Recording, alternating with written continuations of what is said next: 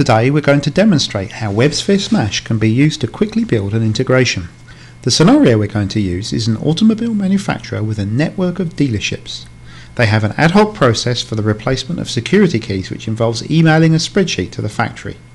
Since the manufacturer already uses SugarCRM, we're going to automate the process using SugarCRM WebSphere sMash.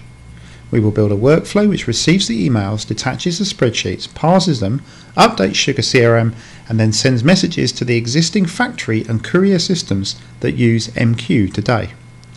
Let's see how it's done. This is App Builder, the web browser-based tooling in sMash. We click on the demo application to open it. We're going to create a workflow in the flow tooling. This is going to run as a handler for an event which will be fired periodically. We'll see how to configure that in a moment. We'll create the flow as a view in App Views. This is the flow editor. As you can see, there is a palette of activities on the right to choose from. We want the mail activities, so we'll open these.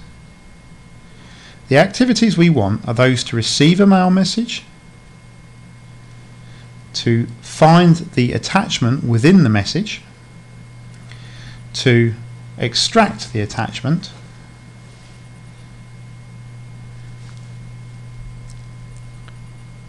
once we've extracted the message, we'll need to process it to extract the fields we want. This is a bit of a specialist activity, and we don't have a specific activity for this in the palette, so we're going to fire an event which will catch with a PHP script.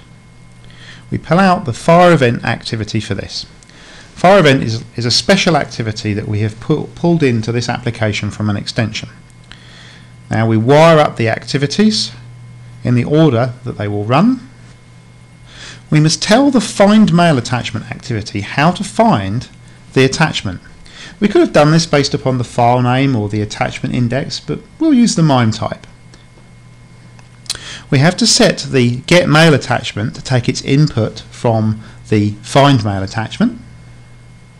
Now we set up the fire event with the event name that it's going to fire. We'll use this event name later when we come to configure the PHP script to catch it. The data carried by the event will be the attachment itself. We set this up as an input with the name attachment and the contents which come from the get mail attachment activity.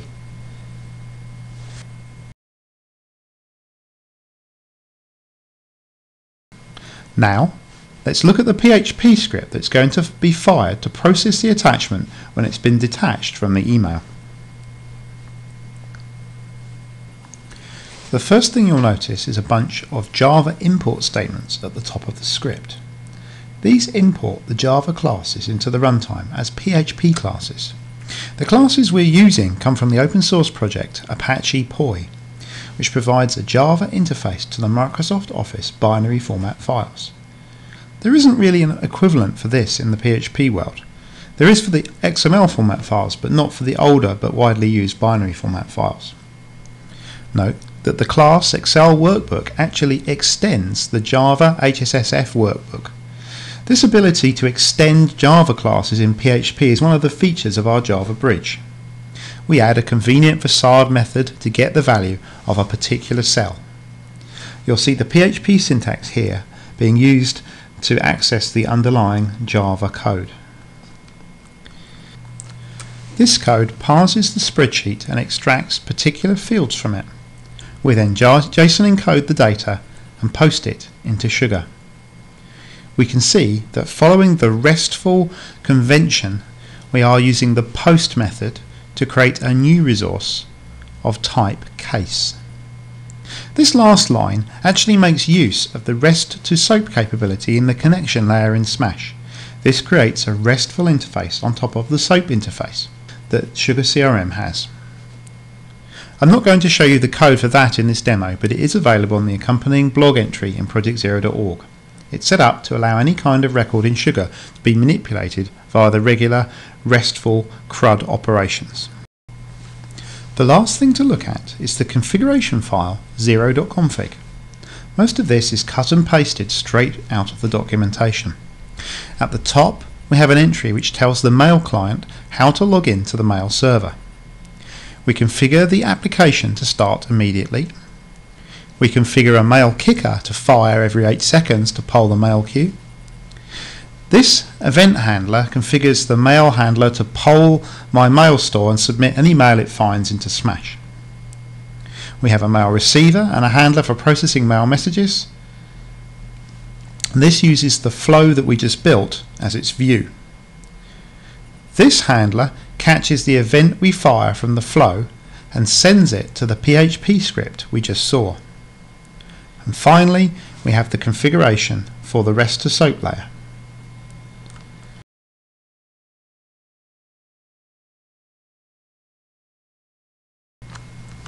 We have now seen the code which receives the mail and adds the records to Sugar. Let's look at how these records are passed to the existing MQ systems at the factory and the courier. Here is the logic hook in SugarCRM custom directory. This is the logic hook for cases. It's this line that causes the event handler for the JMS to MQ code to be invoked. Let's look at the code for that. This code will be run by Sugar each time a new case is created. It's these 5 lines that are important. These send the event via the sMash connection API and JMS using the PHP to Java bridge.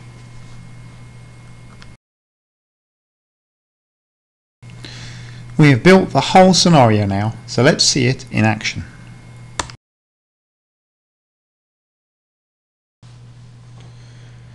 We're going to be capturing the information that's been sent in via spreadsheet into SugarCRM as cases in Sugar. So let's look at the cases page, and we'll see that there are currently no cases entered into the application. The spreadsheet that we're going to be using for this demonstration is a fairly simple affair. It just contains a few details of the person and the car for which a new high security key needs to be created.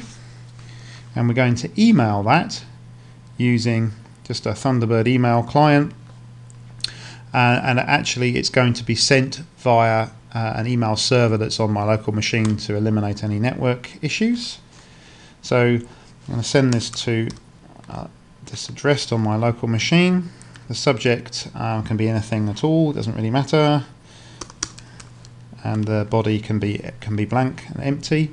The key thing is that the attachment is the spreadsheet that I've just shown you.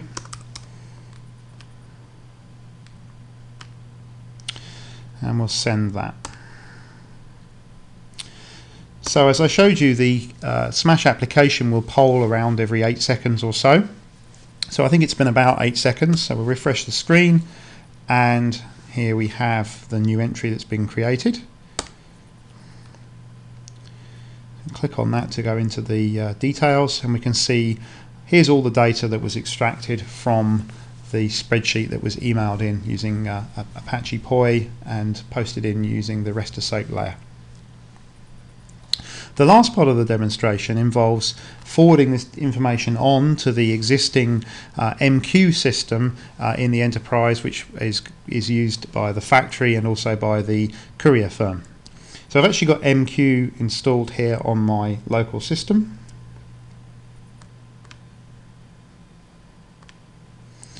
And I'm going to be using, for the purposes of this demonstration, the postcard queue, which is installed by default in MQ as a test and demonstration queue. So if I right click on here and browse the messages, I will see that as a result of adding that entry into SugarCRM, the message and the data has already been forwarded into MQ, and it appears here as an entry in the queue. In the final part of the demonstration, I'm going to use the JMS postcard application to pull that data out of the queue. I've arranged that if I sign into this application as Jim, the data will be delivered from MQ into this application, just to demonstrate that the data is now available to an enterprise application using MQ. That concludes our demonstration. In summary, we've shown how WebSphere sMash can be used to build agile integrations using PHP, the Java bridge, our flow, and our connection API. Please visit projectzero.org for more information. Thank you.